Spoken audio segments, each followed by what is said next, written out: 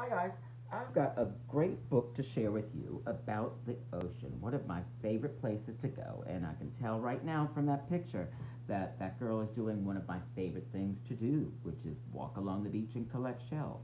So before I start, I want you to take a look at the cover, listen to the title, when I tell you all of the information, and I've got a question for you after that. So it's called What Lives in a Shell by Kathleen Weidner Zoehfeld, illustrated by Helen K. Davie. Uh, I want you to get this in your head. So, we've talked about whether books are fiction, which means they're made up, or nonfiction, which means that they are real, they are informative. And one of the ways usually can tell, and we've talked about this, is whether there's a drawing or a picture on the front. That kind of leads us in two different ways of thinking. So I want to share this story, and at the end, I want you to decide whether you think it's fiction, made up, or nonfiction, informative. So this is What Lives in a Shell by Katherine Weidner Zoehfeld, illustrated by Helen K. Davie. What lives in a shell? Do you know what this is? It's as hard as a stone, but it's not a stone. It's smooth like glass, but it is not glass. It is hollow inside like a cup, but it is not a cup. It is a shell. An animal made it. The shell was the animal's home. All right, you live in a house or in an apartment building. That is your home. Your home keeps you safe and warm. Lots of animals have homes. Birds build nests. Ants make tunnels underground. A bear likes to live in a cave. Here's the animal that lives in this kind of shell. It is a land snail. A land snail is born with a tiny shell. As long as the snail lives, it keeps on growing. As the snail grows, its shell grows with it. The shell keeps the snail safe. So let's take a look. So here's the shell, and let's look at the rest of the snail. Back here is the foot. I wonder how it puts a shoe on. Up here is the mouth, the head. There's tentacles in the front here, which are for smelling and feeling. And then their eyes look just like longer tentacles, don't they? You can go in and out of your home. You can run to the playground. You can wait outside for the bus. A snail never leaves its home. It takes its home with it wherever it goes. The snail pokes its soft head and its one big foot out of the opening in its shell. It uses its foot to inch along. A snail is slow. Birds like to eat snails. When a bird or other enemy comes around, a snail cannot run away. It pulls its head and foot inside its shell and closes the door. The snail is safe. Other kinds of animals live in shells too. Shells come in many shapes, colors, and sizes. Turtles live in shells. A turtle shell can be bumpy or smooth. Most are rounded on top and flat on the belly. Baby turtles have little shells. As the babies grow bigger, their shells grow bigger. A turtle has 4 legs. It pokes its legs, head, and tail through the openings in its shell. Even though it has 4 legs, a turtle is slow. Have you ever had a turtle race? If a frog and a turtle were in a race, who do you think would win? And what about a cat and a turtle? If a turtle sees a cat, it may be frightened. It may think the cat wants to eat it. A turtle cannot run as fast as a cat, so the turtle pulls its head and legs and tail into its shell. The cat pats the turtle with its paw. The turtle won't come out. It is safe in its shell home.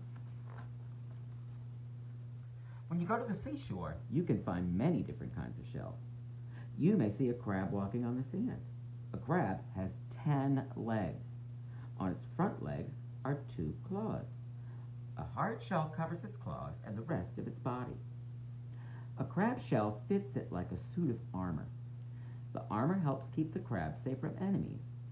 But just as you outgrow your favorite shirt, a crab outgrows its shell. When it gets too tight, the crab pulls itself out.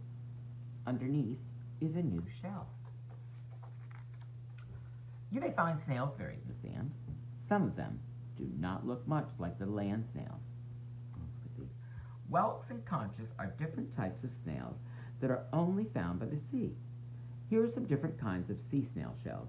So look, on the Pacific coast, which is on the west side of our country, you have a dire whelk, a Santa Barbara spinner shell, a western rib top shell, and a Kellett's whelk. Aren't those pretty?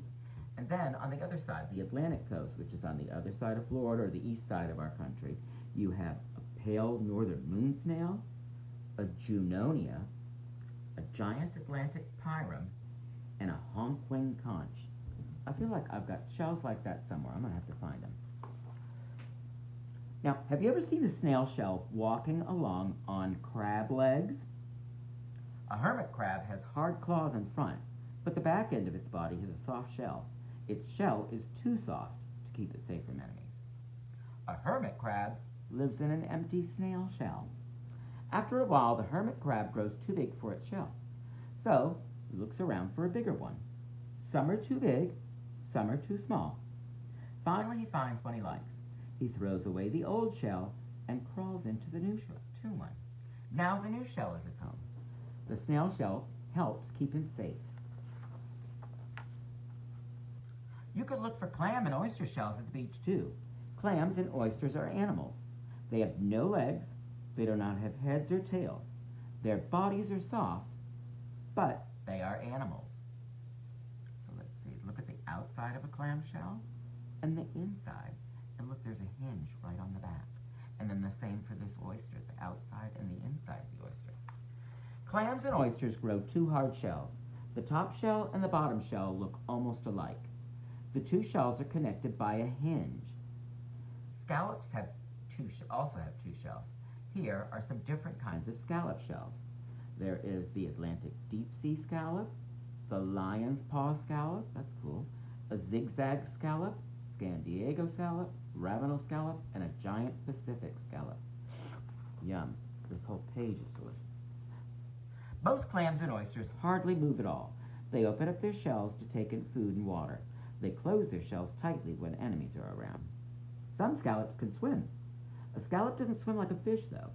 First it opens its two shells, then it snaps them together quickly. This gets the scallop where it wants to go.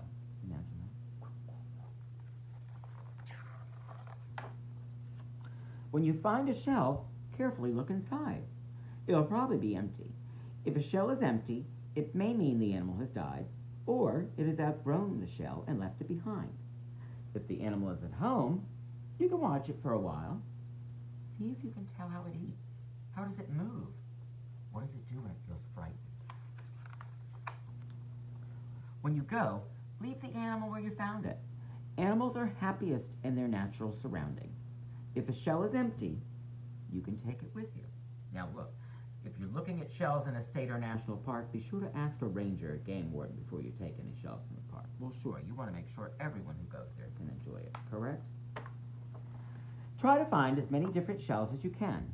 Whether the shells you find are big or small, plain or fancy, remember, a shell is someone's home. The end.